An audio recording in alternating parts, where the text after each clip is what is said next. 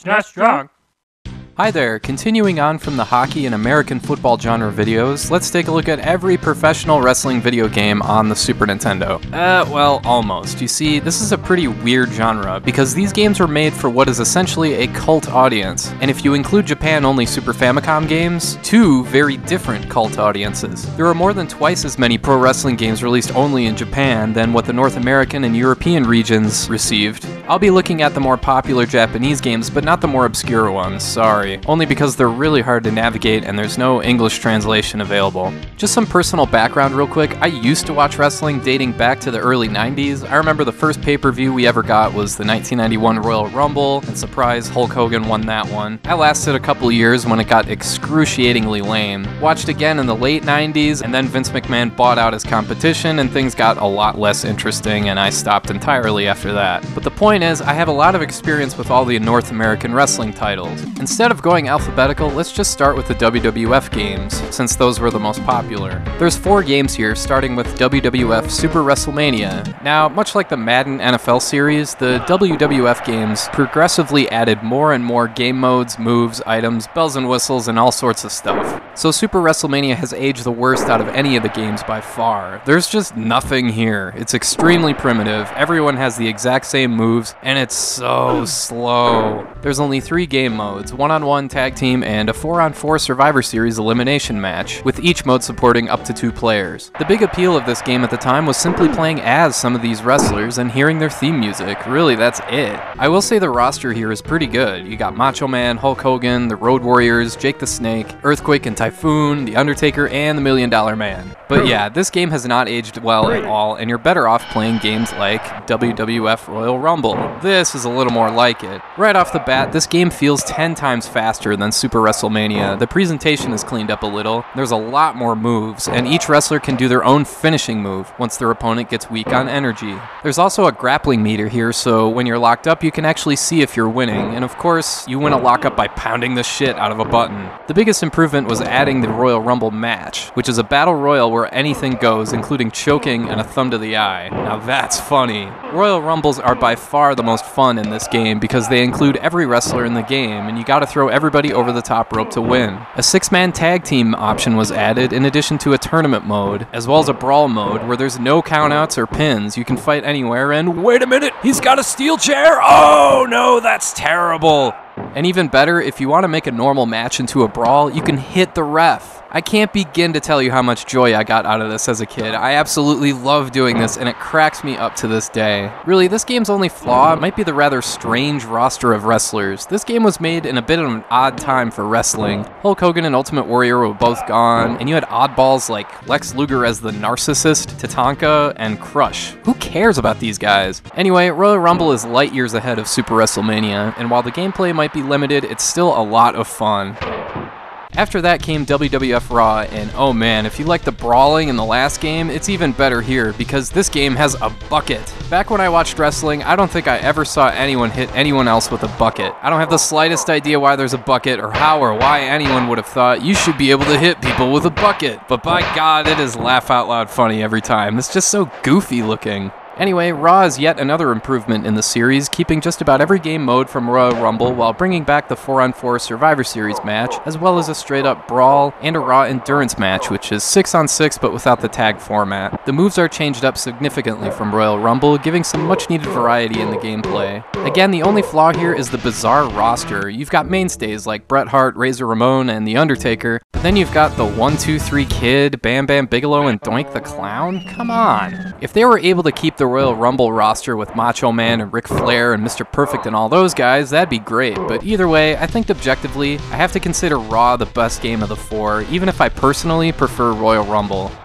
And then there's WWF Wrestlemania, the arcade game, and wow. This game takes a left turn, so to speak, a left turn straight off a cliff. This is when Midway worked hand in hand with Sculptured Software, who developed the previous 3 WWF games, and Midway of course was riding high off the success of NBA Jam and Mortal Kombat games, so they tried to replicate the same kind of vibe for Wrestlemania, the arcade game, and instead it's just really, really goofy. I mean, just look at the poster here. That just looks so awkward. I will say this game has some incredible visuals, and the sound is also really well done. The announcer voices are tremendous. It's really a very good arcade port, all things considered. It's just the gameplay is extremely one-dimensional and gets boring very quickly. There's no extra game modes because there's only 6 wrestlers here, and that's a big disappointment. So yeah, WrestleMania the arcade game is interesting for what it is, but Raw and Royal Rumble are a lot more fun.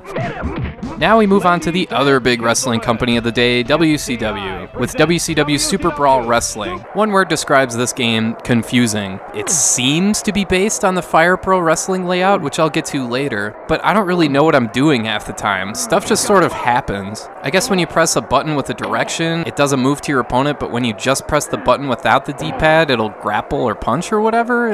It's pretty hard to get used to. Of course, it is fun to see Sting and Vader and the Steiners and Ricky Steamboat and all the old WCW guys again, but there's no unique game modes here. It's still just one-on-one tag team and a gauntlet where you beat every other guy. I do like that this game has a completely different feel to it than the WWF games, making it stand out a bit, but this game is just okay-ish. It's tough to get used to the controls, but even after you get an idea of what to do, it's still just okay.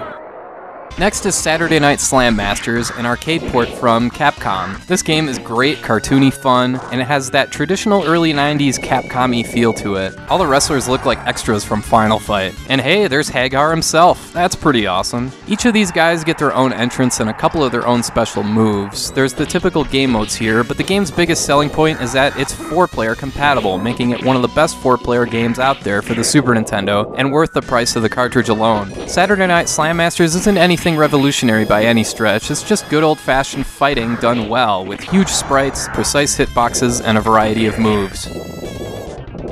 Next, we move on to some murky territory with some Japan region-only Super Famicom games. Now, pro wrestling is huge in Japan, but they have their own organizations over there, which have their own series of games for Super Famicom, some spawning up to 7 games. I'm not going to cover all of them because there's just too many, and a lot of them aren't English-friendly, so I didn't have a clue what I was doing in more than half of them. But I will cover a few of the more well-made games. Let's start with 2 games that were actually released in North America that are conversions of Super Famicom games, Hammerlock Wrestling and Natsume Championship Wrestling. Starting with Hammerlock Wrestling, wow. This game is weird and really disorienting. You've got the actual action happening in this middle section of the screen, then these cutaway sequences and these top and bottom panels. Look, I understand the need to stand out in some way, but this does not work. It is way too disorienting, not to mention completely pointless. Although I will say the pixel art here is pretty nice looking for what it's worth. There's no unique game modes or anything, so there's nothing different on that front, so this game is a stay away. Next, there's Natsume Championship Wrestling, which is a little better. The focus is on the in-ring action, thankfully, but the gameplay here is tough to get used to. Everything is based on timing, so it can take a while to get that down. There are button combinations for each move that you have to implement, and if you don't do it right, your opponent will take advantage, and you'll get your ass kicked fairly quickly. Overall, it's not bad. One other thing I like is that each wrestler has something to say after each match, kind of like Punch-Out. Wow, that guy was really heavy. I can't help but laugh at that. Anyway, for some weird reason, Natsume Championship Wrestling is available on the Wii Virtual Console, and while I'd rather play the WWF SNES games, this game isn't that bad, although it's tough to get good at. Continuing on from there, it should be mentioned that Natsume Championship Wrestling was a localized version of a Super Famicom game, Zen Nippon Pro Wrestling Dash, which is the second game in the Zen Nippon Wrestling Games series based on the All Japan Pro Wrestling organization. The first 2 games are pretty much identical, just with different rosters, but the third game is just a little different. Sadly, there's no English patch for this game, so I can't figure out what's going on, but it does appear that they have made SD anime versions of the wrestlers. So, yeah. The 4th game falls back in line with the first 2 games, and as you'd expect, it's the best version, complete with entrances and entrance music, and a ton of wrestlers to choose from. But again, it's tricky to figure out because there's no English patch. Next, there's the Shin Nippon Pro Wrestling series, which spans 3 games, and these are a bit more English-friendly, with a roster that American audiences might know a bit better, with the Steiner Brothers, Eddie Guerrero, and the Road Warriors, among a few others. The gameplay, however, is pretty similar to the Zen Nippon series, although I will admit it's a bit more button mash friendly. I enjoyed the Shin Nippon series quite a bit, and found it more enjoyable than the Zen Nippon series, not just because it's more English-friendly, but it's a lot more polished overall, and it's easier to get a better feel for what you're doing.